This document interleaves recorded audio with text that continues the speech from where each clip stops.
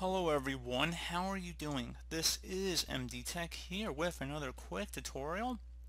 In today's tutorial, I'm going to show you guys how to resolve if the Windows 10 update service is apparently missing on your Windows computer. So if you're running a Windows update, it says error encountered. There were some problems installing updates, but we'll try again later. If you keep seeing this and want to search the web or contact support for information, this may help. And then there's a following error code 0x8007000006. So pretty straightforward process about how to hopefully go about resolving it, and we're going to jump right into it.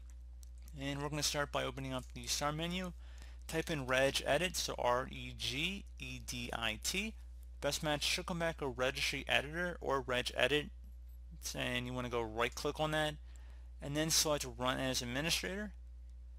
If you receive a user account control prompt, go ahead and select yes.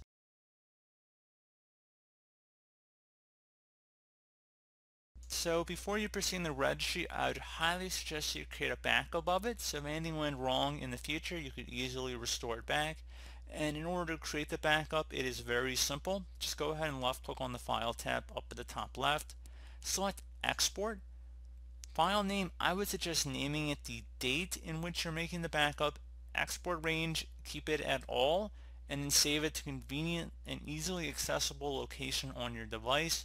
Normally I would save it to like a desktop or maybe a documents folder. If you had an external flash drive, save it there. Pretty straightforward wherever you want to save it. And if you ever need to import it back in, just select file and then import. So pretty easy process, I would say. And once you've made your backup, we're ready to begin, and we're going to start by expanding the HK local machine folder. So either double click on it or left click on the little arrow next to it to expand the drop down folders.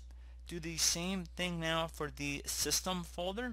Double click on that, and now it should be a current control set. Double click on that, and now there should be a services folder. I'm going to expand that one. And now finally we want to locate a WUAUSERV folder, so the Windows Update AUSERV, basically you want to break it down like that, and it should be somewhere near the bottom of this list here, so we're going to just scroll down.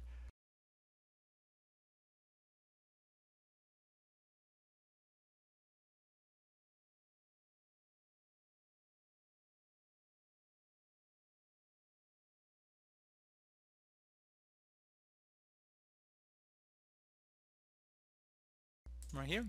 And if you need to pause the video, you can see the path that we followed at the top of the registry editor screen right here. Each backslash means a different folder we've gone under. And finally, once you are on this final folder, the WUAUSERV folder, now that we've located this folder, you want to right click on it, select delete. It's going to ask, are you sure you want to permanently delete this key and all of its subkeys? Select yes. Again, you should already have a backup, so if anything went wrong, you could easily just restore it back like I showed it before. And now we're going to go ahead and minimize or close out of the registry editor. And now what you want to do is open up the start menu, type in Notepad. So open up Notepad here. Now I'm going to have a very long area of text that I'm probably going to have just a link to like a paste bin file or something. So just open up the link. I'm going to have all this pasted in there here. So it should say Windows Registry Editor version 5.0. Very long here. I do not expect anybody to type this out. It's machine code basically. And what we're going to do is left click on the File tab, select Save As. In the file name here, do you want to type in Windows 10 fix.reg? You can type in whatever you want, but just make sure it says .reg at the end. And then I'm going to select desktop, so we're going to save it to the desktop here. Encoding, you want to click inside this drop down here, select ANSI. Again, very important, so just make sure you save it at .ANSI, and it should be .reg in the file name, so those two things are important here. Select the save option. Now you see we have a registry key on our desktop, so just close out of here. And now you want to go double click on this registry file that we just created, select yes, It's going to say adding information can unintentionally change or delete values and cause components to stop working correctly. If you do not trust the source of the information in this location, do not add it to the registry. We're going to select yes. It should say the keys and values contained have been successfully added to the registry. Select OK.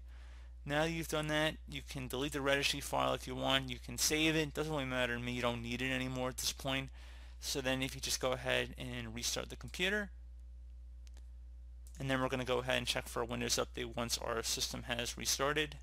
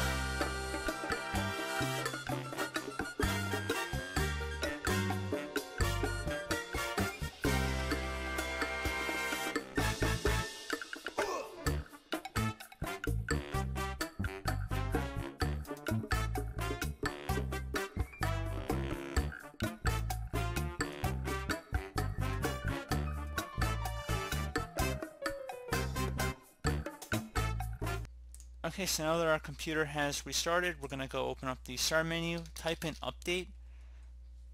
Best match should go back with check for updates, so go ahead and just left click on that.